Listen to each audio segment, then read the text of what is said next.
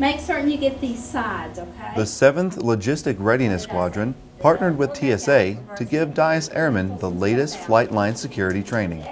This training is in preparation for the upcoming operational readiness exercise.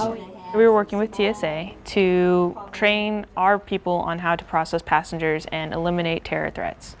Learning how to look for threats and what to do when we identify a threat.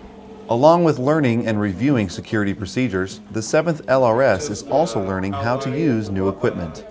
We're doing this refresher training for ourselves so we stay up to speed and make sure our augmentees know exactly what they're doing.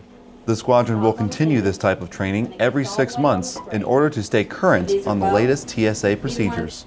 Reporting from Dyess Air Force Base, Texas, I'm Airman First Class Timothy Kirchner.